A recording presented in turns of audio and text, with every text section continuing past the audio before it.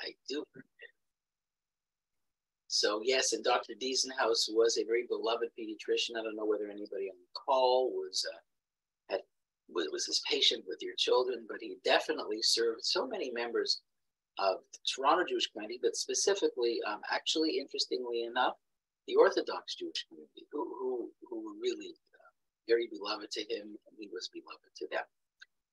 Also, I want to wish happy anniversary to my children, Avi and Sonia Diamond, who are celebrating their 18th wedding anniversary today. I know it's crazy, 18 years. Oh my God. And we're going to have to, again, try to mute everybody. Okay, thank you. And we had the opportunity to celebrate their third child, Avram Yaakov's bar mitzvah on Shabbos. So a lot of simcha, Baruch Hashem, and I ask that all of you be blessed with simchas and long life and nachas in your lives as well. So let's begin with Parshat Vayetze. I have so many wonderful divrei. I think they're wonderful, and I'm hoping you will find it as well. So just to remind everybody the context, the end of Parshat Toldo, Yaakov had successfully, and I say successfully sort of in quotation marks, managed to manipulate his father into giving him the brachot. And I say manipulate carefully. Not all the Parshanim would say that that was true. Some of the Meforshim would say that Yitzchak never intended ever to give Esav the bracha called Birkat Avraham. That was always in Yitzchak's mind to give to Yaakov, but be that as it may, it's certainly possible to read the story of last week's Parsha so that it seems that Rivka had a very strong hand in sort of manipulating Yaakov and controlling the circumstances so that Yitzchak ended up giving the special bracha to Yaakov. But be that as it may, as you know, when Esav discovered what had been done, he decides he's going to murder his brother for this injustice, this painful theft. And so once this information was conveyed to Rivka in a manner which is unclear, she realizes that the only thing left to do was to urge her son Yaakov to flee. So she convinces her husband Yitzchak that it's unacceptable for Yaakov to stay in town because he needs to get married and he cannot marry a woman from the area. And so he is told by both his father and his mother that he should go back to Rivka's hometown and there find a wife who is suitable for him. And that's the end of Parshat Toldo, and so begins Parshat Vayetze. So I'm going to start at the very beginning. Vayetze Yaakov mi Be'er Shava Vayelech Charan. I'm reading from Perek Chet, Perek 28, Pasuk Yud. Yaakov, according to the interpretation, Yaakov departed from Be'er Sheva and went to Haran. So, as we mentioned before, through the rabbinic lens, every word, every letter in the Torah is measured very carefully. And so when we reread this pasuk, Vayetze Yaakov mi Be'er Sheva, and Yaakov departed from Be'er Sheva, and he went to Haran, it seems as though we have two separate sort of verbs describing Yaakov. One is he left and he went. Well, you can't go anywhere without leaving the place that you're in. That means that the word Vayetze is redundant. It would have been sufficient basically to say, and Yaakov went to Haran. We know from being careful readers of the text where he is because those details are mentioned throughout the previous parashot. We know where Yaakov was before he left. So all the Torah had to say is he left the Haran. And we get it. We understand the circumstance. I just summarized it for you. But that's not how the Parsha begins. The Parsha begins by emphasizing not only where he was going, but the act of departure.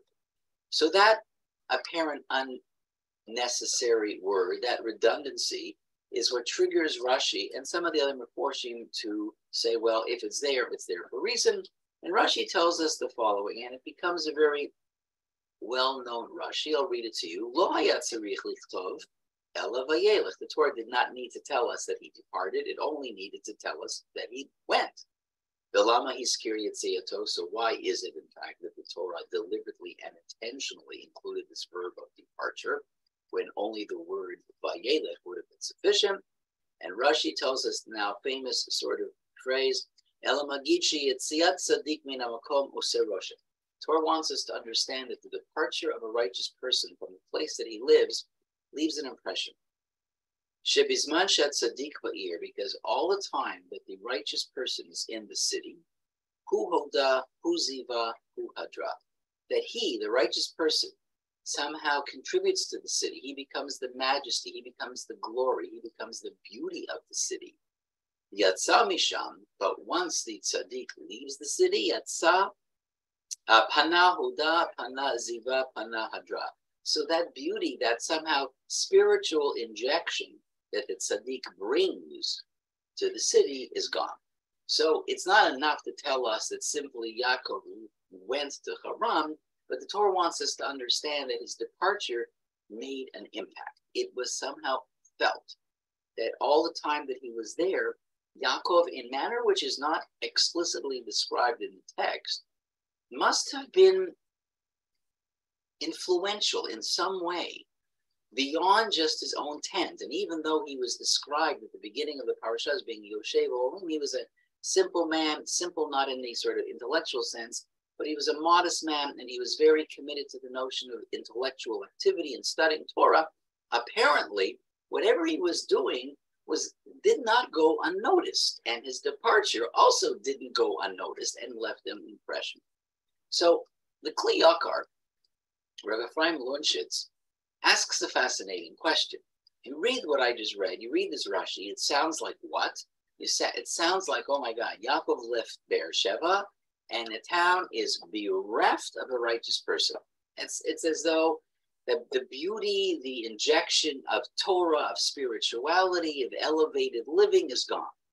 But the Kli Yakar says, but whoa, before you get carried away, just remember the details of the story. Remember what we said? We said Yaakov had to leave because he was fleeing from his brother Esau. But who did he leave behind? Well, he left behind his parents. His parents were Yitzchak and Rivka.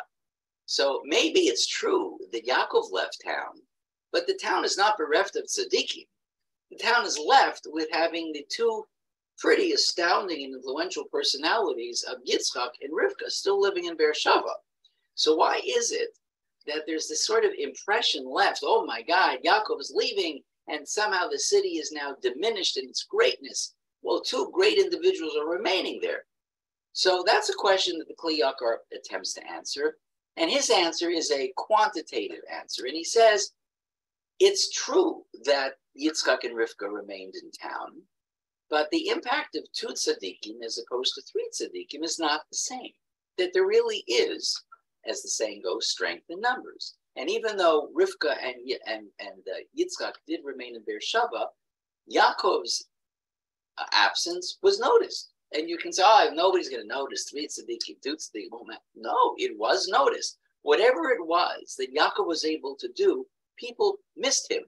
And it seems from this Midrash that even though Yitzchak and Rivka remained, things weren't the same. So that's the Kli Yakar's explanation, which, as I said, it's more of it does have more of a quantitative emphasis to it. 3 is better than 2. But there's another explanation offered by a much more contemporary rabbi, Rabbi Druk. In 2015, Rabbi Druk, who's a Rebbe in New York, in a sefer that he wrote with his thoughts on the Parsha called Eish Tamid, offers a different sort of explanation. And it's not so much numeric. It's just exactly the opposite. And he says, it's true that Yitzchak and Rivka remained back in Beersheba, but it's also true that not everybody's the same. And if you look at things quantitatively, you may think that the reduction from 3 to 2 is not such a critical reduction. But maybe that's not the lens to look at this and understand what Rashi is saying. Maybe the proper lens is to understand that even if Rivka and even if Yitzchak remain, their particular spiritual impression and the work that they did reflected their life experience. Clearly, we all reflect our life experience. But Yaakov's was different. And even if Yitzchak and Rivka remained, it's not about 3 being reduced to 2. It's that whatever specific imprint that Yaakov had because of his personality, because of his own connection, because of the way in which he taught and connected to people, that was gone. That's what was missed. And it's not about the numbers. It's about the fact that all of us, I think, have our own personal, I guess, peculiarities or strengths, how should we say it? And yes, even in a crowd of 50 or 100, if one of us leaves, now who can tell between 199 or between 3 to 2? The answer is that's not the case. We can. Each of us makes an impression. All of us work in certain circles. All of us have the people we connect to. And if one of us was missing, then one of us is missing. And in a sort of a midrashic homiletic sense, of course, that's true as the Baal Shem Tov taught about a Sefer Torah. So a Sefer Torah is filled with thousands, hundreds of thousands of letters. Okay, so one letter is missing. Does it really make a difference? And the answer is 100% it makes a difference. One letter is missing from the Sefer Torah. The entire Sefer Torah is puzzled. And he says it's the same thing from one of us. Every neshama that comes to the world is a neshama that bears some sort of specific role. That's why God created that neshama, and that's why Hashem sent the neshama. So just because there may be hundreds of thousands of people populating a community, who cares if one's missing? Well, Hashem says, of course one cares, because whatever that one person brought, in whatever capacity he or she brought it, is no longer there. There's a diminishment. There's a diminishment of the presence of God through that neshama. And so according to the Eish Tamid, Rabbi Druk, that's what this is about. Don't think that all the above, we lump them together. Of course they're together, but each had their own specific way of bringing an understanding and a connection to God, to the community in which they live. And so every one of us, although we may not be patriarchs in that sense, and we may not be the center of Jewish life in the communities, or maybe you are, but all of us bring something that no one else can bring. There's nobody else who can be you, and there's nobody else who can be me. What makes you you is what would be missed. Chas v'shalom, we no longer are here. So that's the first part of Torah based on the Rashi of Vayetze. Okay, so let's just go a little bit more. So Yaakov does leave, and he starts on this journey. And he's leaving on his journey. Now, obviously, there's probably a lot of dread, a lot of fear, a lot of uncertainty. So the Torah tells us that as he's going on his journey, he reaches a place and nightfall comes upon him, and he realizes that he needs to sleep, he needs to rest. I'm not going to walk in the night. Vayifgaba makom, he encounters the place, and he goes to bed, goes to sleep. And it's during this sleep that he has this extraordinary vision, now very, very famous, of the ladder, and angels going up, angels going down. And during this encounter, he somehow has a prophetic encounter in which Hashem speaks to him. And I want to read what Hashem says. Vayomar, excuse me. And Hashem says to Yaakov, Ani Hashem, Elokei Avraham Avicha, Elokei Yitzchak, Haaretz asher ata shocheva leha lecha et nema ulezarecha. I'll read the English. I am Hashem, God of Abraham, your father, and God of Yitzchak, the ground upon which you are lying. To you will I give it, and to your descendants. V'haya zaracha ka'afar haaretz ufaratzta yama v'kedma v'tzapona v'negba. Your offspring shall be as the dust of the earth, and you shall spread out powerfully westward, eastward, northward, southward. V'nivruchu l'cha kol mishpachot ha'adama u'b'zaracha. And all the families of the earth shall bless themselves by you and by your offspring. V'hinei anochi imach u'shmarticha b'chol asher telech, v'hashivoticha el ha'adama hazot, hilo e'ezavcha, ad asher im asiti et asher dibarti lach. Behold, I, this is Hashem speaking, I am with you. I will guard you wherever you go, and I will return you to this soil.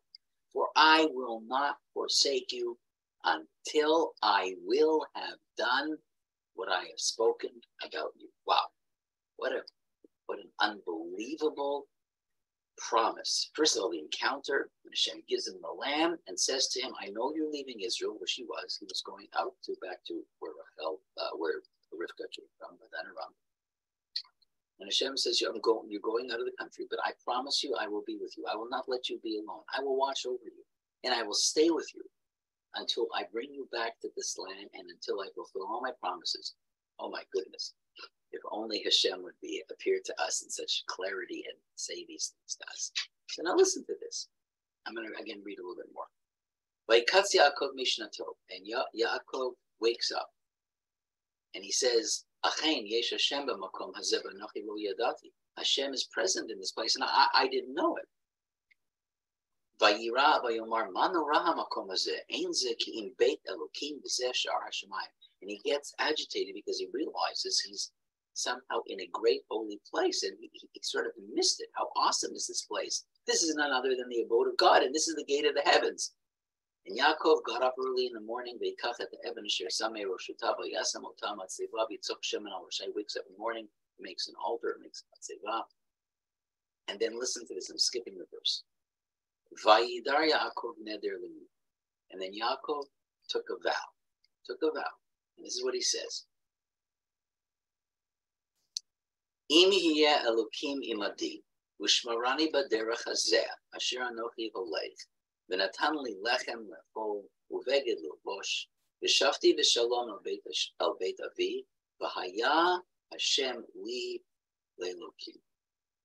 If God will be with me, will guard me on this way that I am going, will give me bread to eat, clothes to wear, and I return in peace to my father's house, and Hashem will be a God to me. Then this stone which I have set up as a pillar shall become a house of God, and whatever you will give me, I shall repeatedly tithe to you. I will give you maser. So let's stop here. The words that I'd like us to just focus on for a little bit now is the part at the end. So he's taking a vow. So when you read the vow, what's the vow saying? Well, what's Yaakov taking a vow? It sounds like that Yaakov is saying, well, God, if you do all the things that you just promised me, then you know what?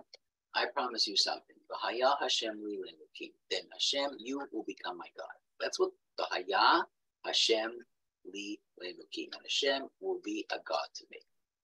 So if you read this, just simply, the text, in the plain meaning that seems to arise from the text, it sounds really like Yaakov is entering into an agreement. You know, I'm not buying this entirely, Hashem. For me to sort of become your loyal servant, you got to do certain things first. What? It takes on a tone that's a little bit disturbing. It leaves me unsettled that Yaakov Avinu, our forefather, is entering into some sort of bargaining of, you do this for me, God, and then I'll consider maybe making you a divinity in my life.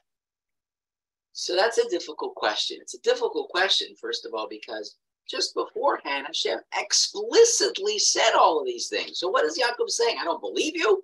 Hashem said, I'm doing this, A, B, C, D. And then Yaakov takes a neder and says, if you do A, B, C, D, then you'll be my God. You didn't believe the things that Hashem just told you? What does it mean by Hashem li le'Elokim? So I want to share with you two classical interpretations. The first is Rashi, and the first is Rambam, and the second is Rambam.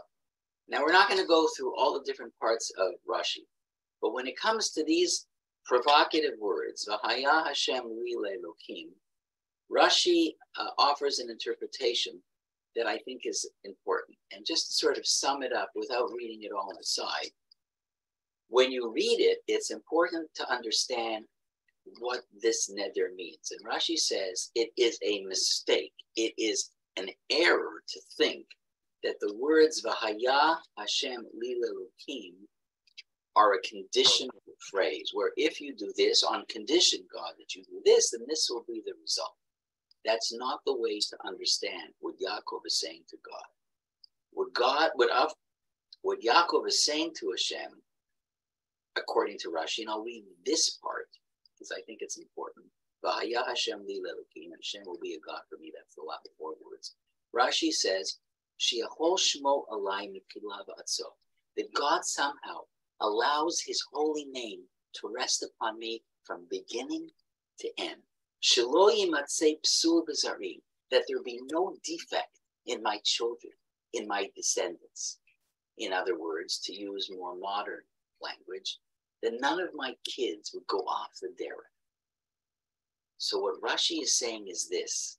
He's not saying, if you do this, this will be the consequence, and this is the condition. He's saying something else. What Rashi is saying is, Hashem, look, you want me to be your servant and to be fully, you want me to dedicate my life. I want to do that, but I need your help.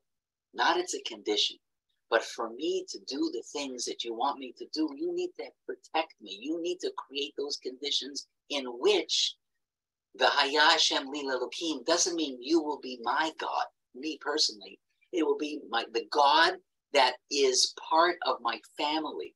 You know, sometimes when we talk about ourselves and we talk about our children, you know, we talk about they're mine. But it's not just me. It's the royal me that involves a whole large group.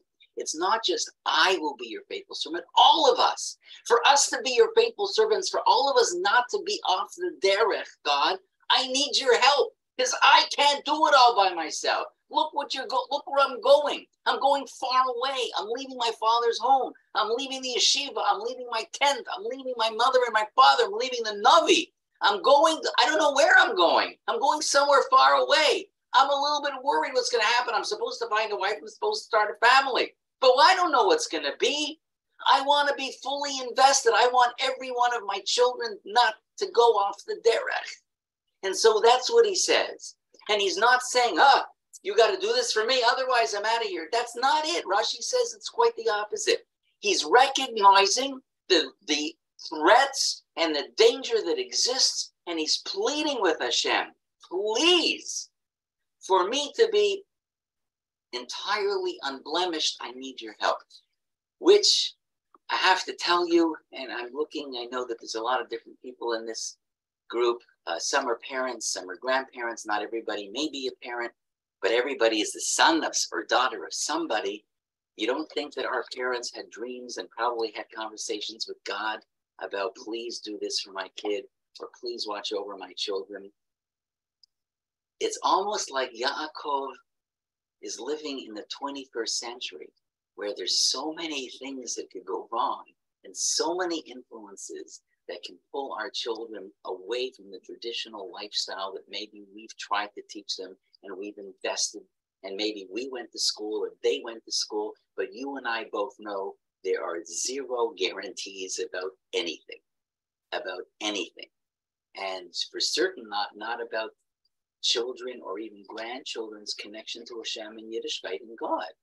And Yaakov is saying exactly that. He says, I don't want there to be any sort of problem with my descendants. I don't want any of my children to turn their back and to walk away from Torah and to walk away from Yiddishkeit. I don't want that, but I need your help because I can't do this by myself. And as much as I said, and you know this from those of you who join me in my shiurim, this is almost not a story about Yaakov anymore. This is a story about us. At least, that's how I sometimes feel. And I work in a school, so you know that I see all the things that can happen to children at a young age and older age. It's not simple. It's not a Parshat world up there. And I read this Rashi, and I'm thinking that is exactly the tefillah that so many of us would be saying to Hashem. Please, Hashem, for us to be right there with you, we need your help. That's Rashi. The Ramban takes this in a completely different way. Also, in some ways, provocative. And he takes a different spin on it. So when the Ramban hears the words, V'haya Hashem li lelokim, he's not talking about, as Rashi is, please watch over my kids so they don't fall off the derech. But he's saying something else. He's saying, I know, and I'm paraphrasing here, but if you have an English copy of the Ramban at home, or if you're capable of working through the text yourself in the group, it's quite, I think, worthwhile to try to see it in the language.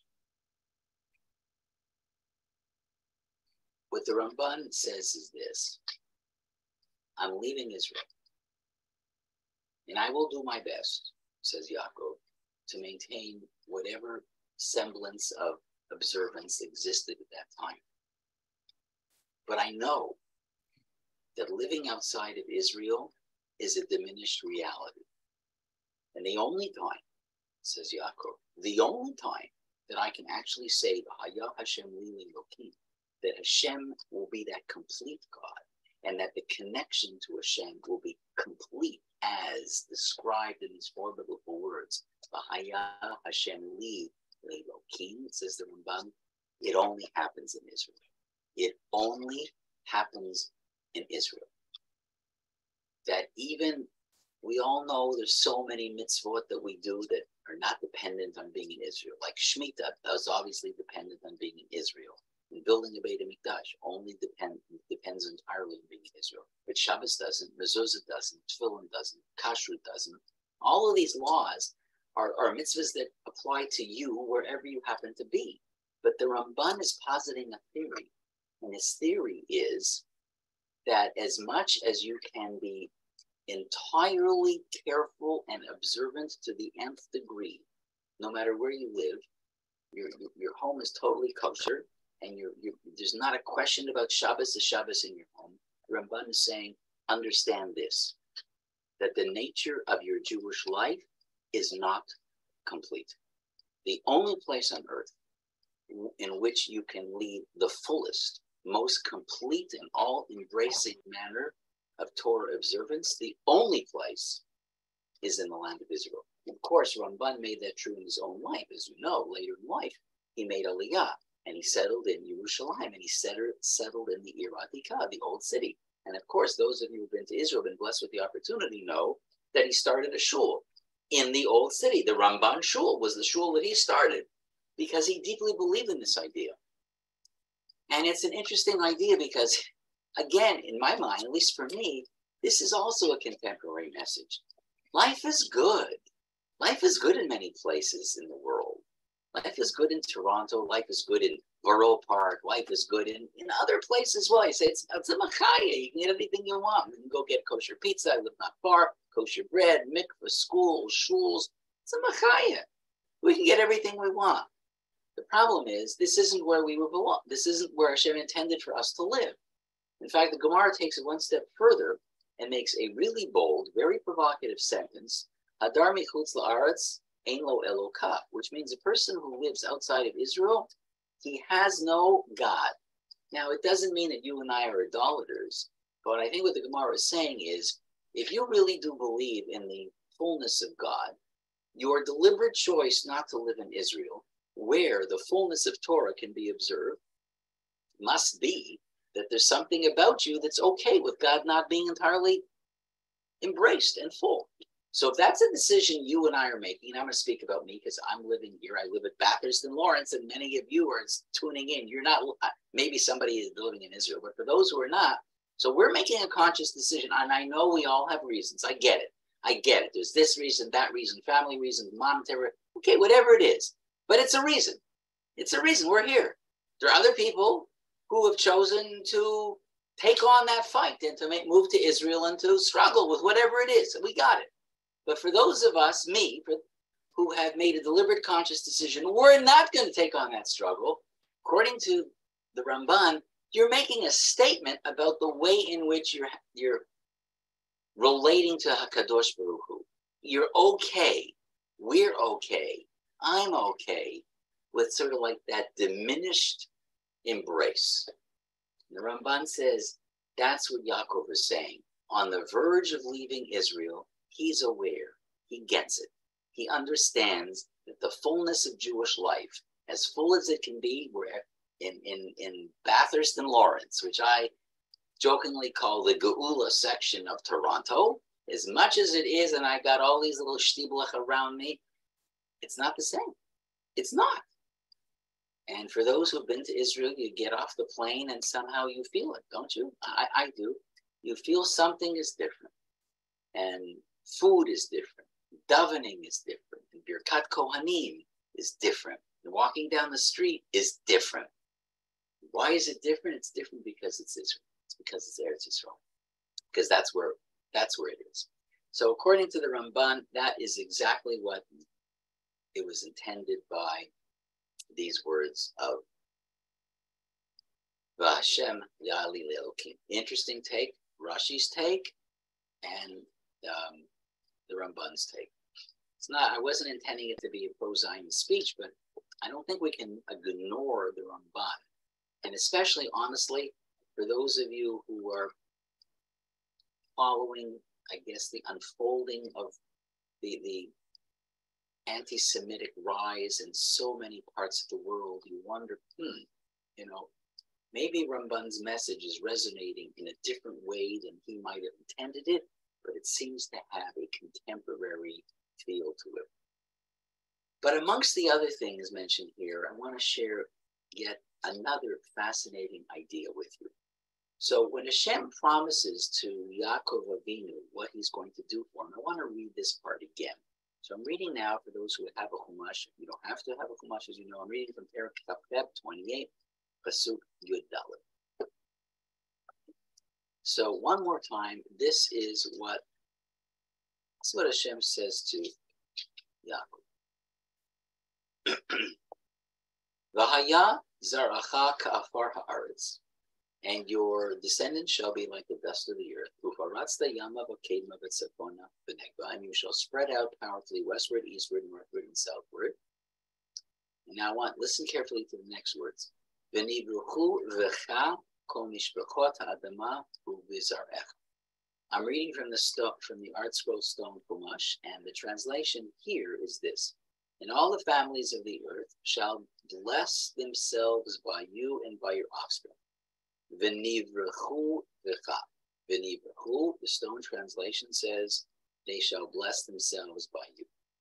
So the intention seems to be that you're going to be a source of bracha. The people are going to consider you to be the gold standard of blessing. And when people say, we bless you to have a long life, they're going to be invoking Yaakov's name, the name of his descendants.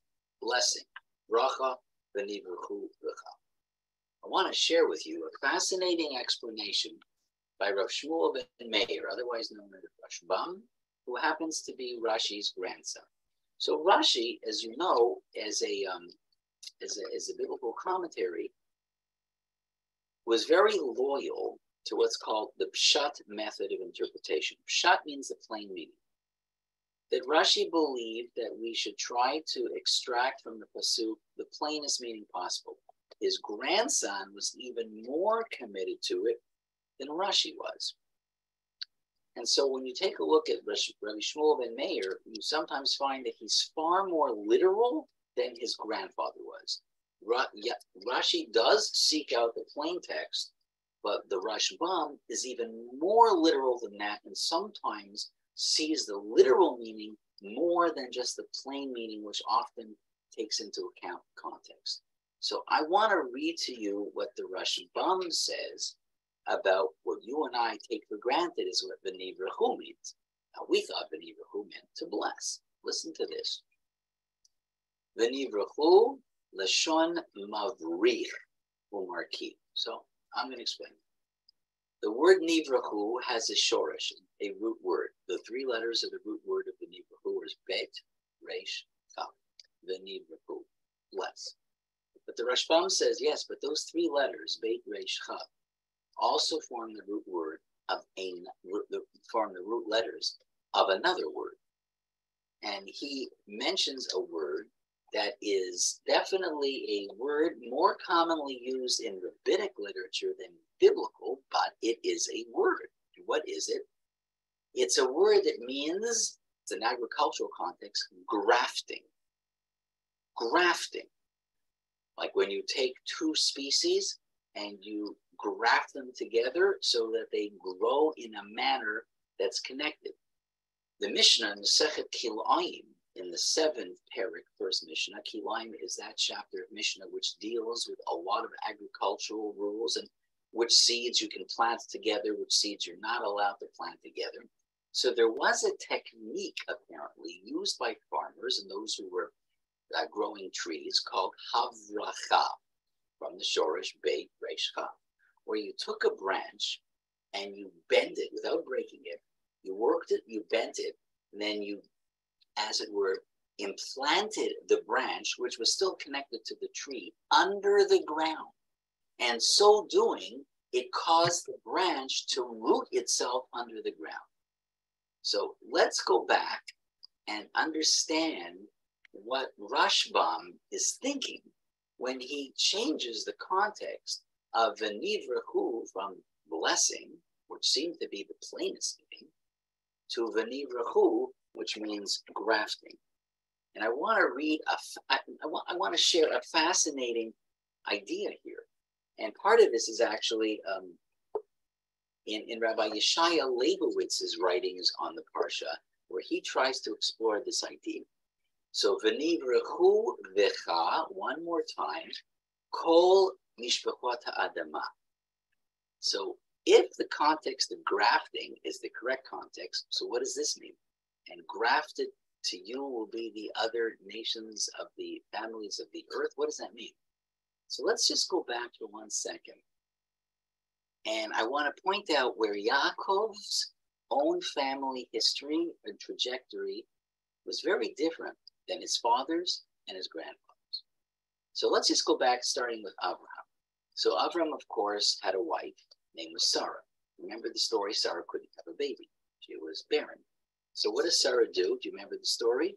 She brings an Egyptian handmaiden whose name is Hagar. And out of a love of Abraham, who had no children, she encourages her husband, Abraham, to have a baby with Hagar. That's the mother of Ishmael. What happens to Ishmael? According to the Torah, Sarah realized whatever problem there was, and Abraham ends up sending Ishmael and Hagar away. Ishmael then becomes the father of a great nation, but not an inheritor of Abraham. So Abraham then has a son, Yitzchak. Yitzchak gets married to Rivka, and they have twins, Esav, and they have Yaakov. And what happens? Yaakov ends up, of course, marrying. That's the story in Parshat Vayetze. But Esav also ends up marrying, but he ends up marrying, I'll say this, out of faith, according to the way the Torah describes it. In fact, Yitzchak and Rivka were not so happy about the women he chooses, but according to the Torah, he too has this huge family, which really does not become inheritors of Yitzchak, nor of the grandfather, Abraham. And then we get to the story of Yaakov in this week's Parsha. So Yaakov was intended to marry Rachel, Rachel. Then we have the whole subterfuge on the night of the wedding. He ends up marrying Leah. But the Torah also tells us that there's two handmaidens that Yaakov ends up marrying, Bilhah and Zilpah, in addition to Leah and Rachel. And he has children with those kids. And here's where it gets interesting. Whereas Abraham had a child from a handmaiden who was never part of the family, and Yitzchak had a child who was never part of the family, every one of Yaakov's 12 children, born either of Leah and Rachel or of Bilhah and Zilpah, become the progenitors of the Jewish people. That's a big departure. So listen to this idea. It's a fascinating idea. According to the literal sense, this is the idea that the Rashbam or Shmuel and Meir is suggesting, means that the blessing, which would have been the meaning that we read initially, the blessing shall come upon them, but Rashbam interpreted this as coming from the idea of grafting a branch onto the trunk of a tree in order to improve the branch and its fruit, or the purpose of grafting is to give the tree certain characteristics from the grafted branch. So according to this interpretation, it's fascinating. V'nivruchu b'cha meant that Yaakov was the trunk, onto him would be grafted branches from the families of the earth, and those would be his descendants. So it's a different perspective entirely. It's not blessed, it's grafting. It's a description of how Yaakov was somehow going to be connected to the wider community of world families. An illustration of this idea appears in the list of Yaakov's descendants. Yaakov included, when Yaakov, before he dies in Parshat Vayechi, gives bracha to everybody. Yaakov included the sons of Bilhah and Zilpah amongst the Shvatim, the Shiftei Kah, the 12 tribes that form the holy beginnings of the Jewish people. There's no differentiation between them and his other sons. Avraham expelled his firstborn son, born to Hagar, and Esav did not carry on the line of Yitzchak, but with Yaakov, there's a huge and important fundamental turning point. The sons of the handmaidens, in this case, of course, Bilhah and Zilpah, are part of the 12 tribes that become a single people, B'nai Yisrael. And let's go one step further. If you remember the story of Yosef, Yosef gets sold, correct? He goes to Egypt, Vayechi, we know the Parshas. He gets married, right? Who does he get married to? Osnat, the daughter of Potipharah. Whoa, whoa, whoa, whoa, whoa. And so he has 2 kids. Do you remember their names? Ephraim and Menashe. And what does the Torah tell us? That Yaakov gives a bracha. He brings, Yosef says, I want you to bring these kids close to me. And he says, Ephraim and Menashe, lihain. They're going to be my kids, no less than Reuven and Shimon. What? The kids were born to a woman who was the daughter of the priest of Egypt? Whoa! She converted. I get it. I understand that. But what we're seeing here is something with Yaakov that we hadn't seen with Abraham, we hadn't seen with Yitzchak.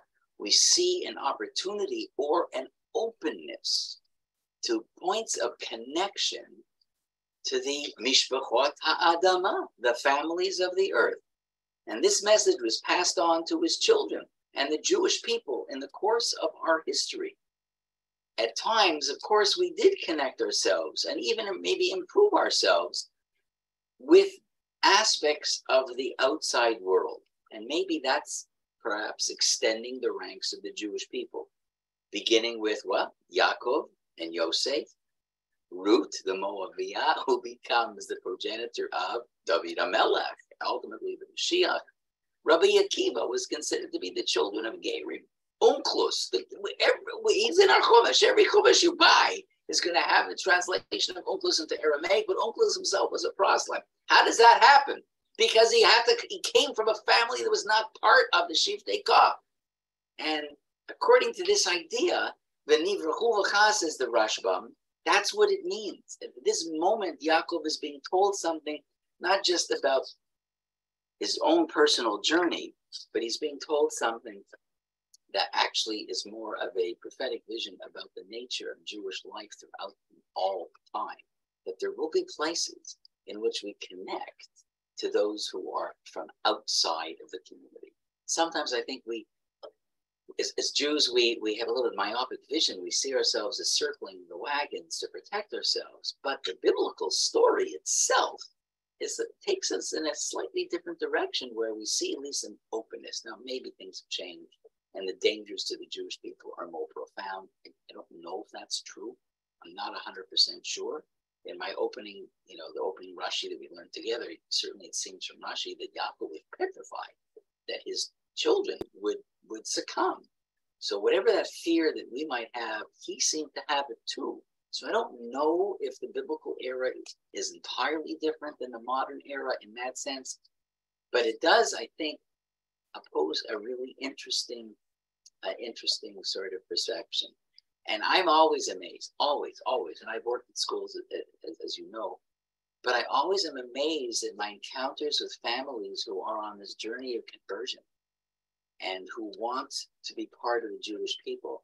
And I wonder whether or not their interest, of course, is specific, but whether in some ways it itself is a fulfillment of this prophetic blessing that Hashem said to Yaakov, "V'nivrachu v'cha," according to the Rashbam's theory about grafting and that allowing others to connect themselves to us, and in so doing, improves them and improves us. Okay, Hoping you're finding this interesting. We're going to move on a little bit. Chapter 29, Chavtet. Vayisa Yaakov Raglav, Vayelech Artza B'nei Kedem. So the whole story of this dream is now finished, and he gets up, and now he continues his journey. So I want to read that again. Listen very carefully to how the Torah describes Yaakov's journey, or more specifically, how the Torah describes where Yaakov is going. Vayisa Yaakov Raglav Vayelech Artza B'nei Kedem. So Yaakov lifted his feet. It's a more poetic, biblical term to walking, and went toward the land of the Easterners. Did you hear that? Where's he going? He's going Artza B'nei Kedem, to the land of the Easterners. Where was he going before? Well, the beginning of the Parshat says, Vayetze Yaakov Beersheva, Vayelech, same word, and he went, where was he going? Haran, to Haran. So is he not going to Haran? Yes, he's going to Haran. Of course he's going to Haran because that's where the family is located. So I know that the end point is Haran. Beginning of the Parshat, before this encounter, let's say Parshat, before this encounter that night, the Torah tells us he's going to Haran. After the encounter, he's going to Artza B'nei Kedem. Same place. Why talk about it in different terms? So, one of the commentaries, the Meshech Chochmah, Rabbi Simcha Meir of the city of Dvinsk, in his commentary, collection of insights to the Torah, makes the following a suggestion: that when Yaakov began his journey at the very beginning of the Parsha, it was Haran in mind. That's he knew where he was going. That's where his mom and dad told him. That's where the Haran, got to find a wife. That's where he was going. He had very little, or maybe even no, expectation of anything helpful or meaningful happening anywhere other than the place where family lives. He has to go to Haran. And the journey was just the required obstacle that he had to overcome to get to the destination. I have to go to Haran. I'm in Beersheva, and everything in between is a pain, and I wish oh my God, I got to get, okay, fine. However long it takes, but it's the destination that's important to me. And that's what he was hoping for. But that perspective changed, apparently, when he woke up the next morning after this pretty intense encounter as a result of this dream, and where Hashem says to him, I promise you. Do you remember what Hashem says to him? Hashem says to him, Ushmarticha b'chol asher telech, wherever you go, I will be with you. So now it seems his focus has shifted. He's no longer specifically looking at Haran as the place of refuge and the place of success. When Hashem protects you, every place in some ways can become a potential place of growth, of discovery, and of learning. When you know that you have Hashem protecting you, then the journey can be as significant as the destination. With Hashem's protection accompanying him wherever he went, success can come from any source. He thought it could only be attached to the destination.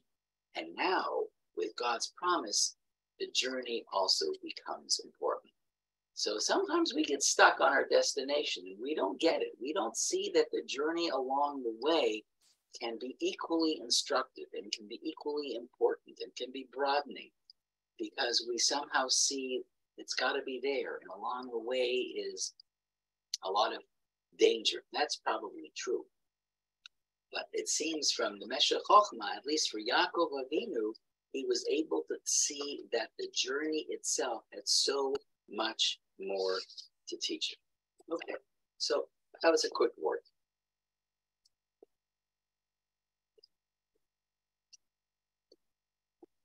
Yaakov finally reaches Haran, and we know the stories. The wedding, first to Leah, come back to that in a minute, then to Rachel, and then the Torah tells us that he starts to build his family. And in Perek Chavtet, Pasuk Lamed Hey, Torah tells us about all the children that are born. And then it tells us about the first child that's born is called, the first child is Reuven. Second child is born, it's called Shimon. The third child is born, is called Levi. And the fourth child. Batar od v'tele bein batomer, so she gets pregnant again, fourth time later. And she becomes pregnant, and she has a baby boy, Batomer, and she says, Hapa'am odeh et Hashem. This time, she says, let me gratefully praise Hashem, this time. Al-Kain Karashmo Yehuda. And therefore she called the boy's name Yehuda, from the word Todah, thanking, gratefulness, gratitude. Vata'amod miledet, and she stopped giving birth. So she's had 4 children. 4 children is extraordinary. Why is it extraordinary? Because there's 4 women who are giving birth. There's Leah, Rachel, Bilhah, and Zilpah. Being a prophetess in her own right, Leah understood that the total number of children was going to form the Jewish people was going to be 12. So 12 and 4 adds up to 3. Each one should have 3. But she had 4. She realized, oh my gosh, this is extraordinary. I've been giving this extra blessing. And so she calls the son Yehuda. The Gemara in Masechet Brachot says something extraordinary and a little bit troubling even. Amar Rabbi Yochanan Mishum Rabbi Shimon ben Yochai. Rabbi Yochanan quotes Rabbi Shimon ben Yochai and says this: Miyom shebara hakadosh baruch hu et olamo, from the day that Hashem created the universe, his world, lo haya adam shehudal hakadosh baruch hu, there was never a person who thanked God ad sheba'ata Leah v'hudato, until Leah came on the scene, our Parshat, and thanked God. As it is said, Hapam odeh et Hashem, this time I shall thank God. Now, that's a bold statement Rabbi Shimon bar Yochai is saying, because let's just unpack it for a second and consider what he says. So until this point in the Chumash, and there's a whole long list of human beings, of human race, that starts with Sefer Parshat Bereshit till now. And according to Rabbi Shimon bar Yochai, nobody ever thanked God. Nobody? I mean, does that make sense to you? Not his father Yitzchak, not his mother Rivka, not his grandfather Avram, not his grandmother Sarah. Nobody thanked God? Does that sound even potentially possible? So you got to figure out what this Gemara means. Rabbi Shimon bar Yochai is not making this outlandish statement just to be provocative. He's making a deeper statement. But he doesn't explain his deeper statement. So that gives a lot of room for a lot of different ideas. So I want to tell you an idea that Rabbi Shalom Mashash, Zichron Lebracha, Rabbi Shalom Mashash, was a chief rabbi, the Sephardic chief rabbi in the city of Yerushalayim for at least 25 years. He died at the age of 90, about 7-8 years ago, maybe a little bit more. But he was a chief rabbi, the Sephardic chief rabbi of the city of Yerushalayim.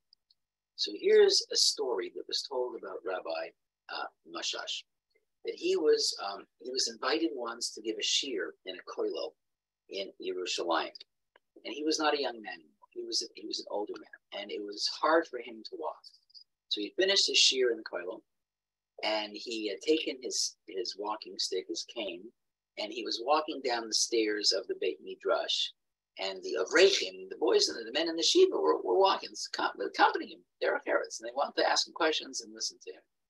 So he's going down the stairs, and the cane fell out of his hand and fell to the bottom of the stairwell. And of course, the boys the men, the Avrechim, were very startled by this, and they quickly ran down the stairs.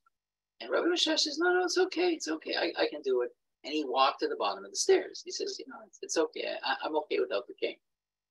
So you're okay without the cane. You're okay without the cane, so why the cane? So he says, well, I want to tell you what happened to me. A while ago, about 10 years ago, he says, I had a very serious operation. And it was really touch and go. And it wasn't clear that I would make it through the operation. But I did. It was successful. In fact, not only was it successful, it exceeded everybody's expectations. And not only that, my recovery was actually startling. People couldn't believe. And after a few months, in which I had to walk with a cane, but after those few months, I was able to go right back to myself. And I was feeling strong, very capable, and I didn't need a cane. But I decided that I wanted to keep the cane. Why? Because I wanted to keep the cane as a sign to perpetually remind me to be grateful to God for what could have happened and didn't happen. So I don't need the cane. The cane is my sign to always be grateful to Hashem. So says Rabbi Mashash, that may be pshat in what this means. It's not that Leah was the first person in human history to thank God. Of course not. Everybody did. But she took it to step that not everybody did. She might have been the first person to do this, to realize that expressing gratitude had to be a lifelong endeavor. That when Yehuda was born and she had done the math in her head, which was not difficult math, she realized that she'd been given something that she didn't expect. And so for the rest of her life, she wanted to demonstrate and to express her gratitude for this unbelievable blessing of being the mother of 4 children who ultimately would become the heads of the Jewish people. And so she called her son Yehuda from the name thank you, to always think about the son and to realize he is the incarnation, as it were, of Hashem's extraordinary blessing. And every time she called him Yehuda, she would be mindful of that gratitude. And she was the first one to realize that in some situations, perpetual gratitude is the way in which we have to live. I'm going to end with one more Dvar Torah, short one, and then we'll open up the mic and we can chat a little bit. So amongst the names of the children that she has, one of the sons, I'm going to find the pasuk, is called Yisachar. So for those of you who are familiar with the Hebrew, I'm going to spell it Yud, Sin, Chaf, Resh. Yisachar. Yud, Sin, Yud, Sin, Chaf, Resh. Yisachar. I don't know if anybody online has anybody in your family called Yisachar, but you may or may not know that actually, for many people, that's not the way we pronounce the name. Even though it's Yud, Sin with a double Sin, many times the name is pronounced Yisachar, which does not pronounce the last letter, the second Sin, excuse me. I want to explain that. Because I don't know, when we start talking, you can explain whether you know about that or not. So years ago in Israel, the Chazon Ish gave instructions in his own Beit Midrash to the Baal Koreh. When it came to Parshat Vayetze, he insisted that the Baal Koreh read the name of this child, Yisachar. And then, after that, every other time that name appeared, which is not huge, but every time it did, he said, do not pronounce it Yisachar, but excuse me, I'm saying the story incorrectly. No, I was right. We call it Yisachar only in Vayetze, but any other parsha that it's read in, we have to pronounce the name Yisachar as though only one scene appeared. Why is that? If 2 scenes are written, then you would think if that's the way the name appears in the Torah, then why would you not deliberately read it the way it's intended? So listen to this explanation. This explanation is derived from one of the commentaries to the Torah called Da'ad Zakenim Ba'alei Tosafot. And they explain the following. That yes, Yisachar had 2 scenes. But a little later on in Sefer Breshit, towards the end in Parshat Vayigash, we see a list of children that were born to Yisachar. And one of the children born to Yisachar, I'm going to call it now Yisachar, is a child whose name is in 3 letters, Yod. Yud, Vav, Veit. Yud, Vav, Veit. That's how it's listed in the Torah. One of the children that was born was called by the name Yud, Vav, Veit. But Yisachar, who was the father, at some point was unhappy with the name given to this child, Yud, Vav, Veit. And he insisted that one of the scenes, as it were from his name, be given to this child. And so, interestingly enough, in Sefer B'Midbar, Parashat Pinchas, when the Torah lists the names of the children of Yisachar, it lists the name, but doesn't call the son Yod, Yud, Vav, Beit, calls him Yashuv, Yud, Shin, Vav, Beit. Whoa. What happened from Vayigash, where he was born, to Sefer B'Midbar, the name changes? Yes. Why? Because the name Yud, Vav, Beit, apparently, was evocative of the name of an idolatrous religion at the time. So Yud, Vav, Beit sounded like, or was too evocative of the name of a foreign god. Yissaschar was unhappy about this, took out, as it were, insisted that a scene be included in his son's name, and from that point on, the child's name was not Yov, but Yashu.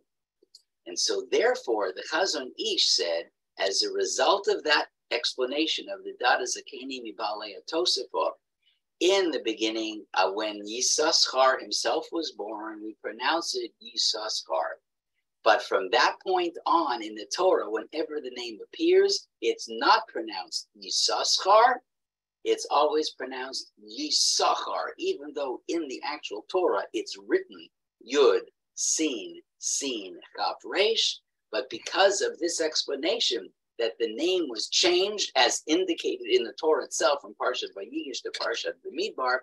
So all of Ba'alei Kriya were instructed in the Chazon Ish's Beit Midrash, do not pronounce the name Yissaschar, but only Yissachar. And that, by the way, is what Rav Soloveitchik, Zecher Tzaddik V'Bracha, also did in the Yeshiva in YU, and wherever he was laying. He also told his Ba'alei Kriya. He said from Parshat Vayetze to Parshat Pinchas, you read it Yissaschar, but from Parshat Pinchas and on, when we see the name as Yashuv, Yud, Shin, Vav, Beit, then he instructed his Baal Koreh to no longer call the name Yissaschar, but Yissachar.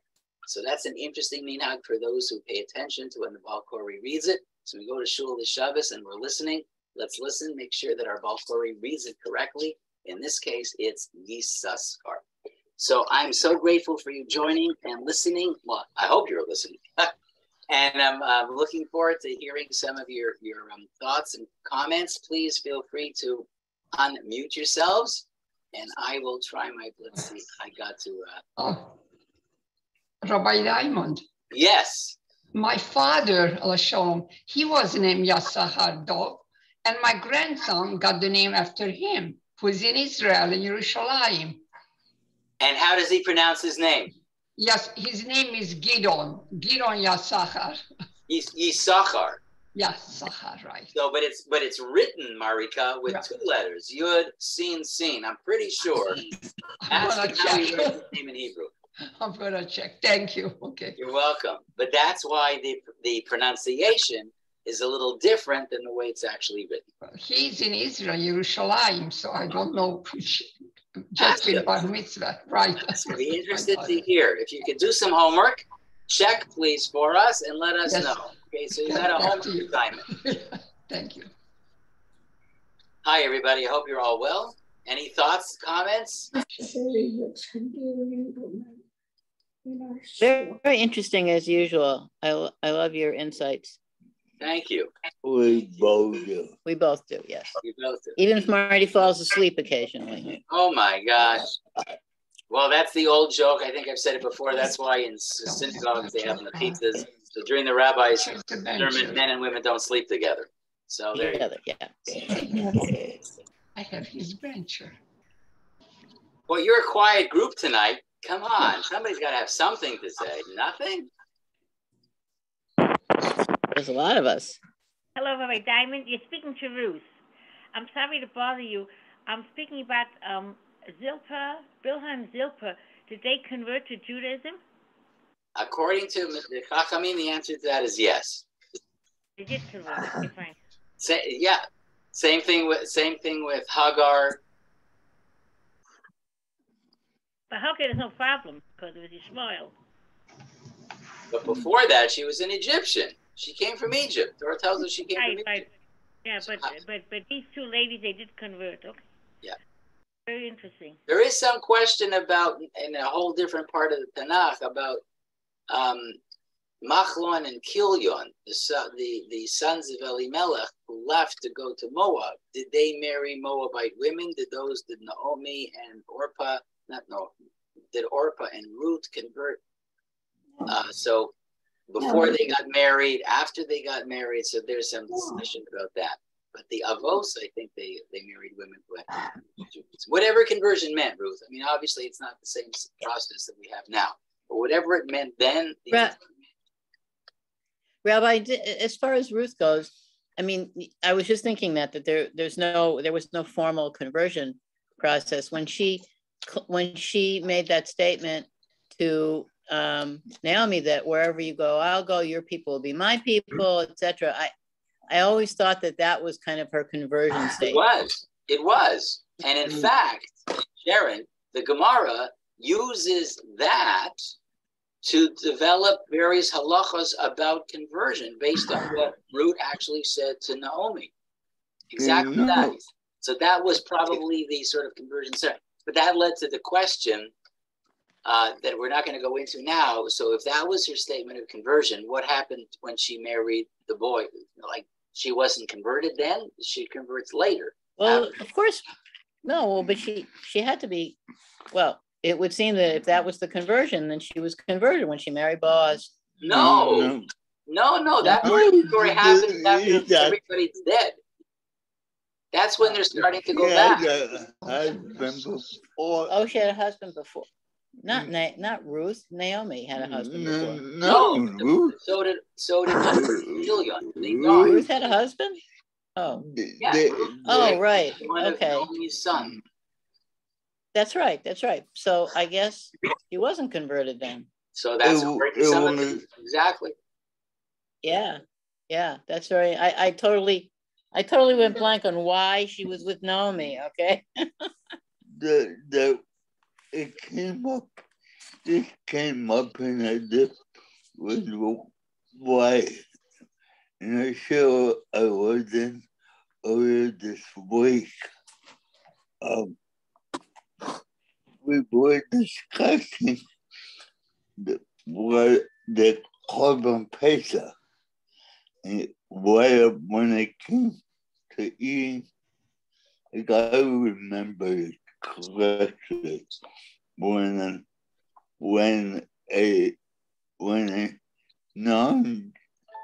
the non-Jew could eat the Korban. I Jew could eat the Korban Pesach if we were the male. We had Mila. Yeah, you had to be an Ariel. That's right. You had to be circumcised male in order to eat the Korban Pesach. So the question, somebody asked the question, why if it was a female?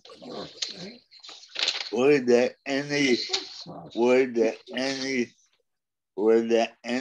restriction? Were there any qualification to eat the Korban Pesach? No, women could participate. The halacha about Mila obviously applied to men, but because that was true for the Jewish people, the men had to. But